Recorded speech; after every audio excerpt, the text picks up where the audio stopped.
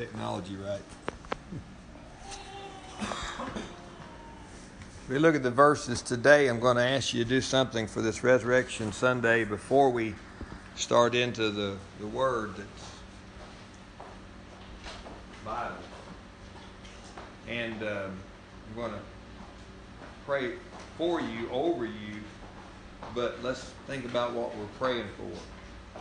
I'm going to ask you to bow your head and close your eyes just for the purposes of your own ability to focus, not to make anything hidden, but just to focus. And just if you'll just think about these questions before we go to the Word. Do you in any way sense at this point, this day, that this is dull? The truth of Jesus' death, resurrection has become dull to you.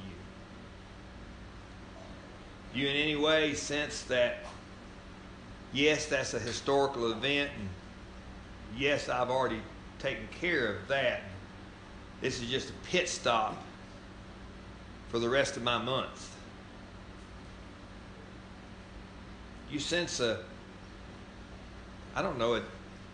almost a blasé deadness to the things of God.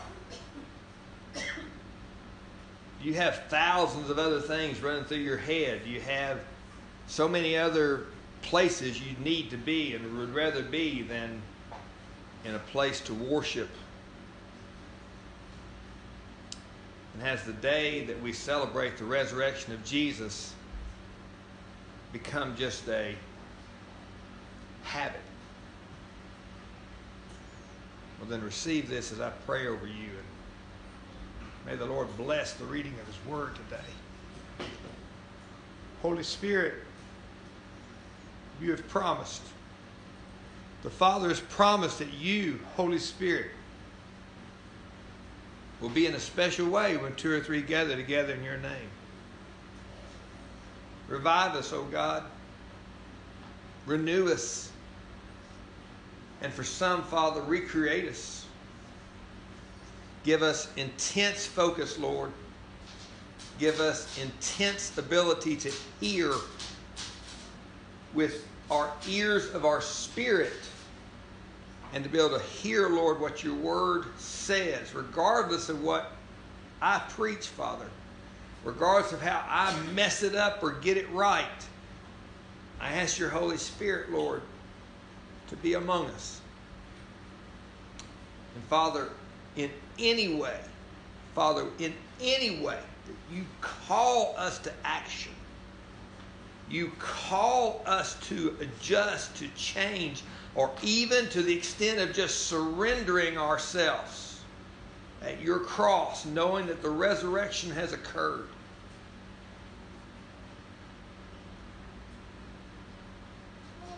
We ask you for this because the alternatives are bad. To be lost and undone at the day of judgment is bad. To be lukewarm is to be spewed out of the Father's mouth. Both are bad. Father, we ask. And please have mercy on us. In the name of Jesus, amen. I'll be reading several verses, but last week we left off with these thoughts about Jesus. There is only how many ways? There is one way. This is so foreign to our pluralistic world.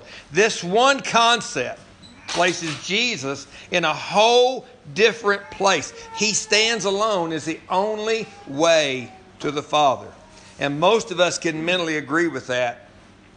But when it becomes practically, we struggle. Today on Resurrection Sunday, I hope to share with you the gospel through who Jesus was, what He said in His last days before the cross, the effect He had after the resurrection, the reality of His resurrection. And the first scriptural reference is going to be in John 20, verse 30 and 31. Therefore, many other signs Jesus also performed in the presence of the disciples, which are not written in this book. There's a lot that's not written in this Bible. But these have been written so that, why have they been written? So that you may believe that Jesus is the Christ, the Son of God, and that believing you may have life in His name. Let's understand what salvation is and what salvation is not. Salvation is not a moment of walking to an altar, repeating a prayer after a man, and then living your life. Let me read that last line again. And that believing you may have life in whose name? His name. Listen, there's a lie out there that says, I already took care of that.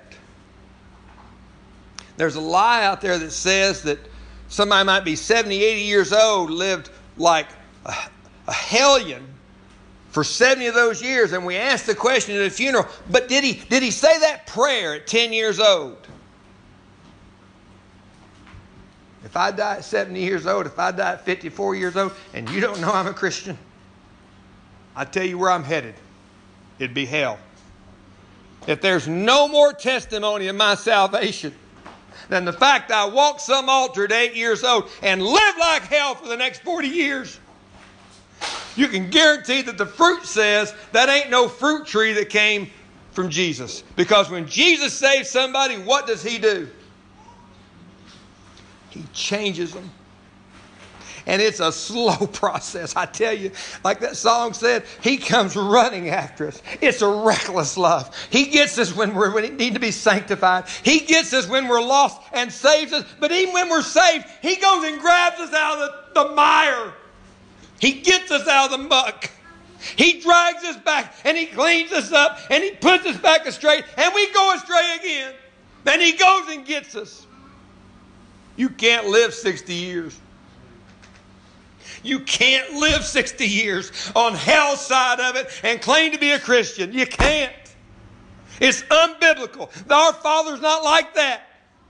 Our Lord comes and gets us. He loves us that much. Understand that when He was on this earth, there was proof. Listen, it ain't a historical figure. Yeah, it's written in the Bible. There is history to it. I'm telling you, Jesus is real.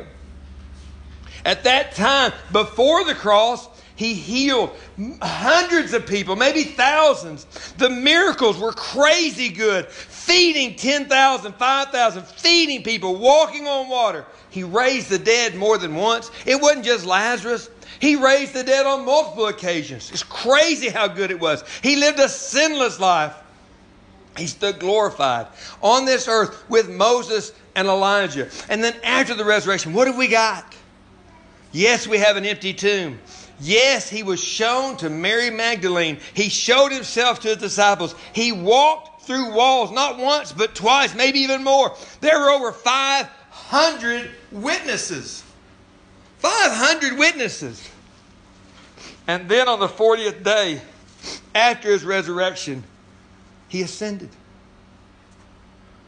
Have you ever seen someone who was dead, crucified cruelly at the hands of man, crushed on a cross, no more breath, in a tomb, 3 days, come alive, ask you to put your fingers where the marks were, eat and drink and live with you for 40 days, and then ascend in the clouds?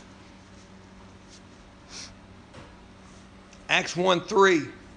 To these apostles He also presented Himself alive after His suffering by many convincing proofs, appearing to them over a period of 40 days and speaking of the things concerning the kingdom of God. You need to have Bible when you preach something like 40 days, don't you?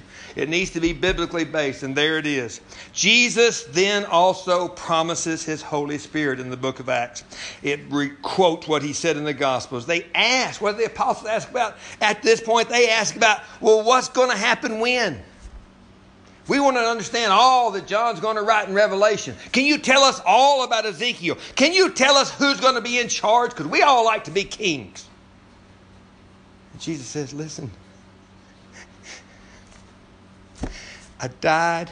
I rose. I've talked to you 40 days. You still don't get it, do you?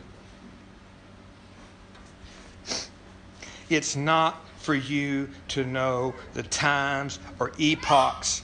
And then in verse 8 he says, but you shall receive power when the Holy Spirit has come upon you, and you shall be my witnesses. What was the focus? There is a walk with Jesus. You will have dry times. There will be ups and downs. But if you can't remember the last up, if you can't remember the last time that Jesus meant anything to you, if it goes all the way back to a little heart tug at 8 years old and there's nothing since then, you need to consider that possibly that heart tug was only that, not a born again experience. Jesus was real. He is real. All that the Bible says is true. He was and is the only way for sin to be dealt with through a perfect, unblemished, unspotted sacrifice. Blood had to be shed. Jesus was the only one to make the propitiation for our sins. He and He alone. Propitiation means to take the place of the guilty party, to pay the price in full. And my price was great. The sacrifice was the body that Jesus lived in. And for this purpose, He was born. As a man, He came to die. He came to give His life as the ransom owed for our sin. So how deep does that sin go? Remember the Passover meal? Visualize it in your head. They're all there gathered. Jesus asked this question. He says this statement, one of you will betray me. Well, he dipped the bread. He gave it to Judas. John was told that, and yet in their minds they said what? Who's he talking about? Let me tell you why they said who's he talking about. Maybe I'm going off on this.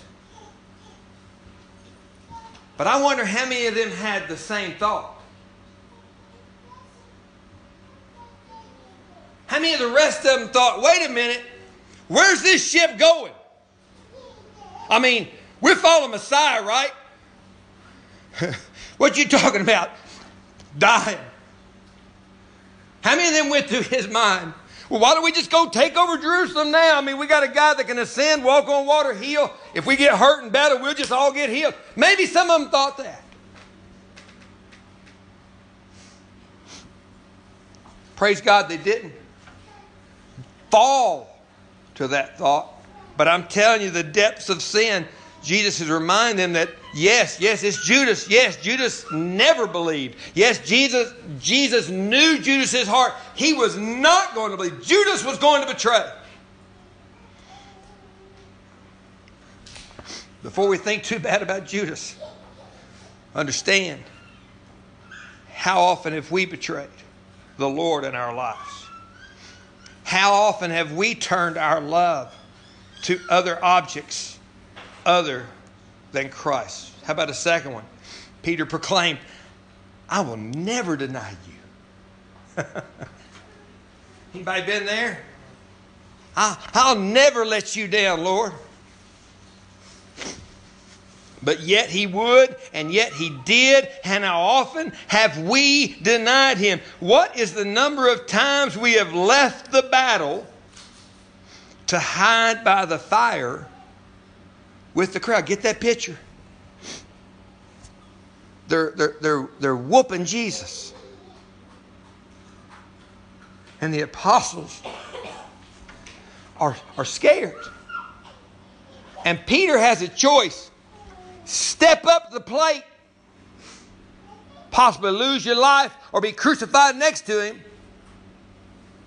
Go stand by the fire. Warm your hands. And before we let ourselves off, How many times have we been called to share the reason for the hope that we have? How many times have we slipped over to the fire? Didn't think we'd talk about these sins, did you? How about those cruel soldiers who beat Jesus, their vileness and savagery? And surely we cannot be compared to them. Has anger and hatred lived long in our breast? Have we held bitterness and unforgiveness in our hearts? We may not have struck the Savior's back 2,000 years ago, but our hatred lies at the cross in need of a pavement. And then Barabbas. Oh, how ungrateful, how unknowingly, of all that he had been set free from, his rebellion and sin was pardoned on the back of our Savior. Do not we stand condemned of not realizing the great price paid on our behalf? For all the penalty due, our beloved willingly took the cup. Jesus willingly bowed his head and yielded on the cross. He in that moment became sin for us. Don't get that part of the gospel wrong.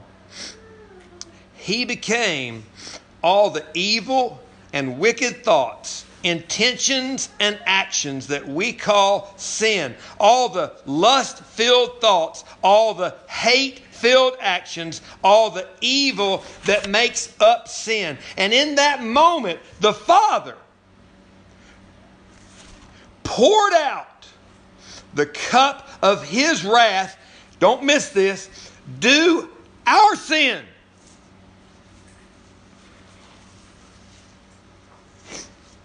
And our beloved drank it down, and he took every drop. The Father turned his back upon this scene. The Father turned away as his Son became sin and bore the penalty for us. But until we understand that we could have been Barabbas, that we are Peter in denial, and that we are the one that betrays him, we don't get it. The cross has so little meaning because we have such a high opinion of ourselves.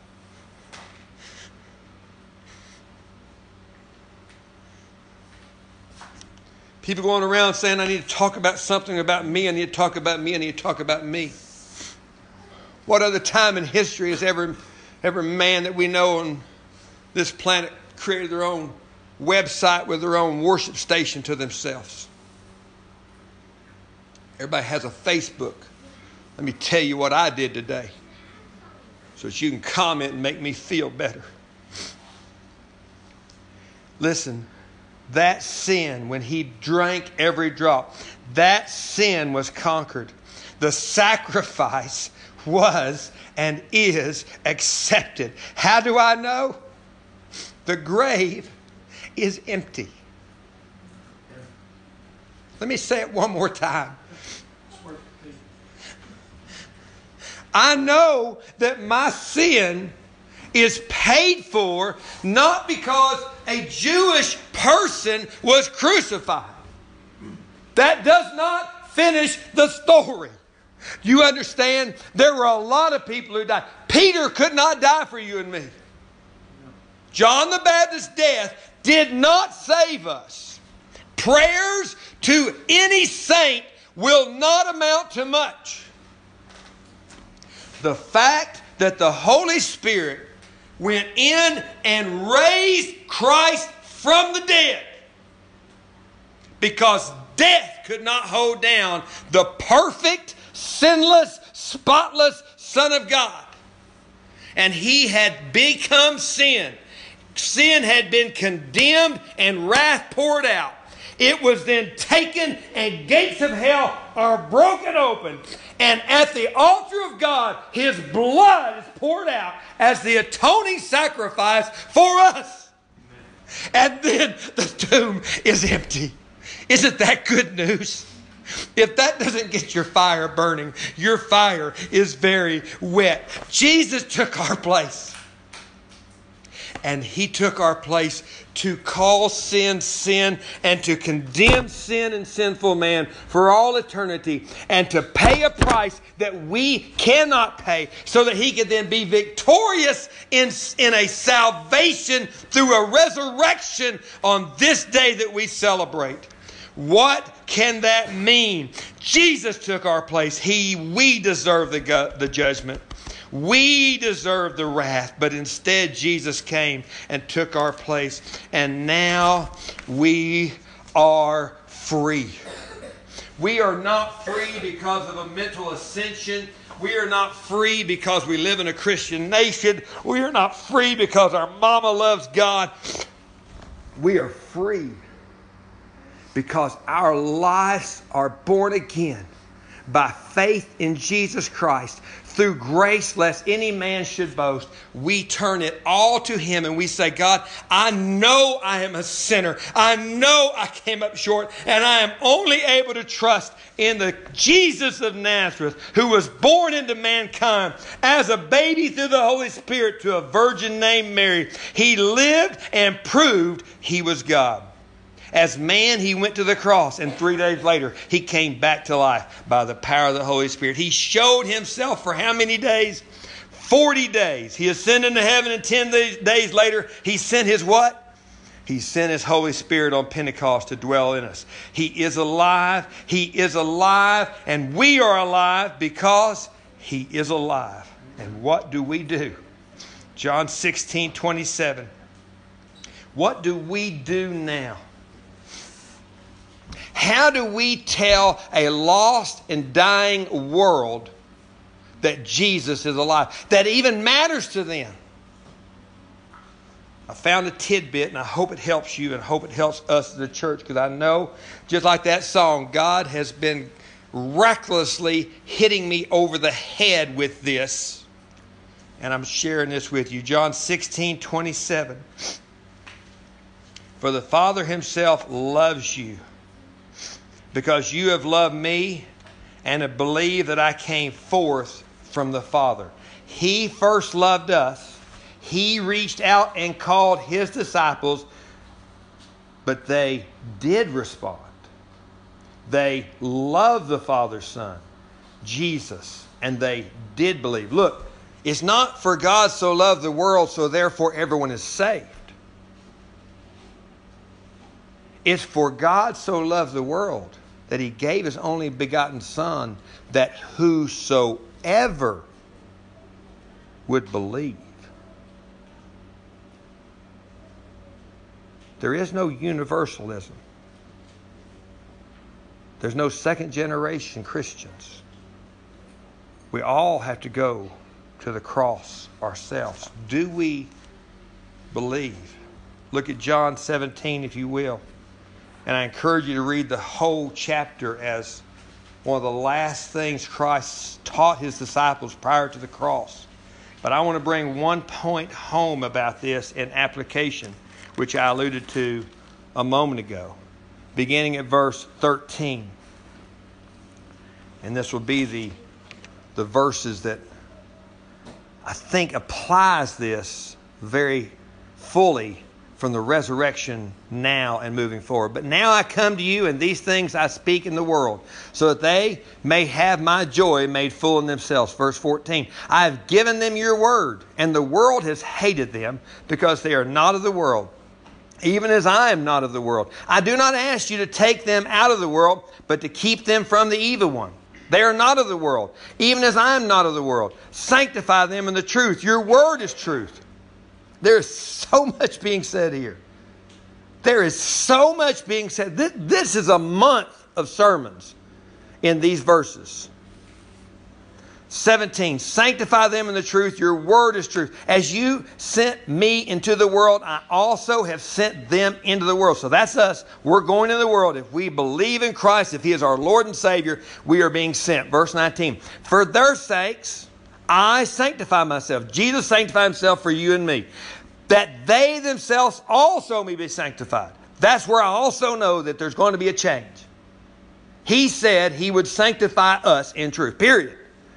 If you are not being sanctified in truth, you are none of His. Do you understand that? If you are miserable running from God, turn back to Him. But if you have never experienced the Father's hand disciplining you and sanctifying you and pulling you back, you are none of His. You are illegitimate. You are tares among wheat. For their sakes I sanctify myself, that they themselves also may be sanctified in truth. Verse 20, I do not ask on behalf of these alone, and this is where the good stuff goes for us to reach out to the world, but for those also who believe in me through their word. We have a goal, a purpose, a leading to share this wonderful resurrection with the world, that they may all, here it is, that they may all be one. Even as you, Father, are in me and I in you, that they also may be in us, so that the world may believe that you sent me. How is the world, this is the tidbit, get ready for it, don't miss it, it's coming. How is the world going to know that God sent Jesus? They're going to pick up a Bible? Read it on the news. Catch the latest TV program? How about a new edition of Roseanne? It's come out, it's popular. They're going to know when Christians are unified in the same love that the Father had with the Son. I can't imagine that. I am not there. I see my bride being a servant to others. And I see her being a helpmate to me when physically it's hard to go out and lay tile. When physically she's already worked all day. I see the way she loves me. I don't know that I'm giving that back as I should.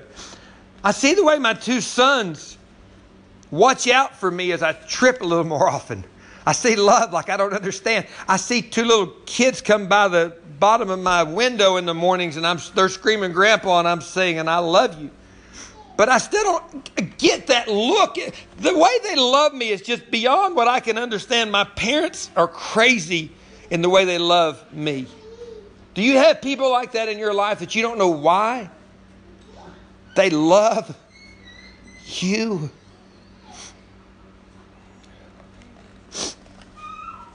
Yesterday, my wife's family loved me. And I was irritable.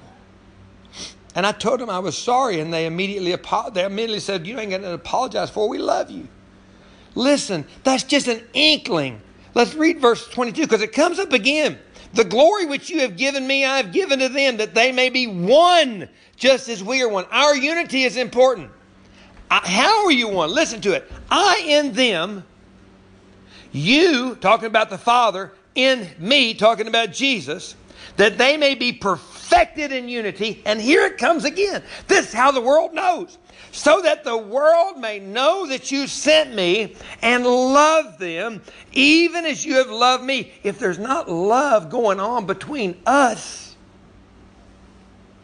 why would the world ever believe that the love of the Father was shed abroad in our hearts? Verse 24, he keeps going. Father, I desire that they also, whom you have given me, be with me where I am, so that they may see my glory which you have given me. For you loved me before the foundation of the world. Jesus longs for the day that He takes us into His glory. That's going to be a good day. But He shows us glimpses of it here. 25, O righteous Father, although the world has not known you, yet I have known you, and these have known that you sent me. And look at 26. He does it again. And I have made your name known to them, and will make it known, so that the love with which you loved me may be in them, and I in them. Imagine all the people in your life that have shown you love. It's no comparison, really. It's about as close as I can get on a human level.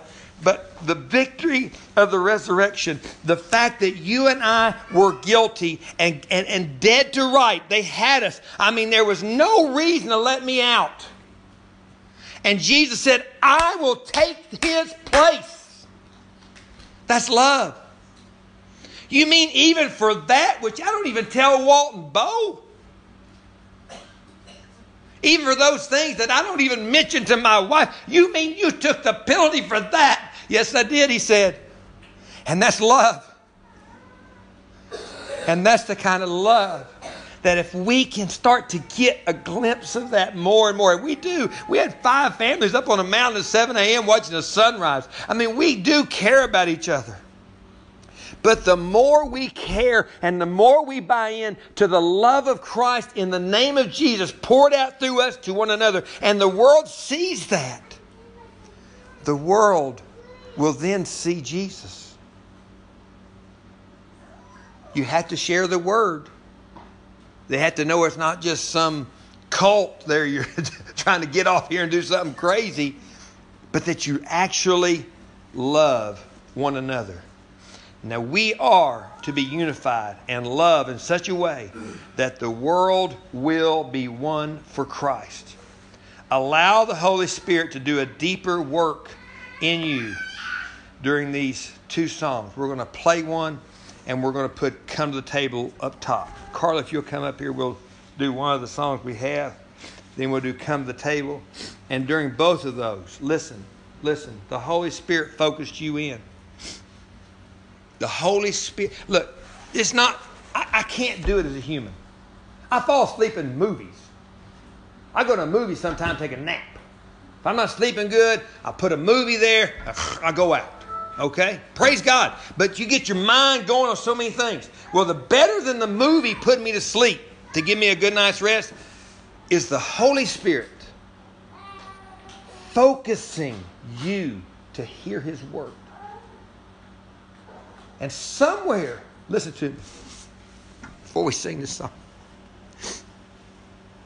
Somewhere in that 30 or 35 minutes, somewhere in what Bo was saying, somewhere in the songs earlier, somewhere in what Walt was praying, somewhere, the Holy Spirit was recklessly talking to you.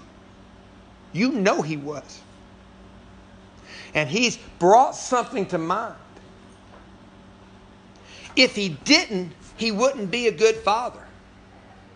He's promised to sanctify us wholly. And so my request to you, whether in your seat, at this altar, with a brother or sister, somehow, some way, today, obey what the Father, through the Spirit, has said to you. You have 2 songs to help you focus and listen and worship. But I beg you, do not let this day go by. Let's go to the next one. Let the Lord speak to your heart and you respond. In the name of Jesus.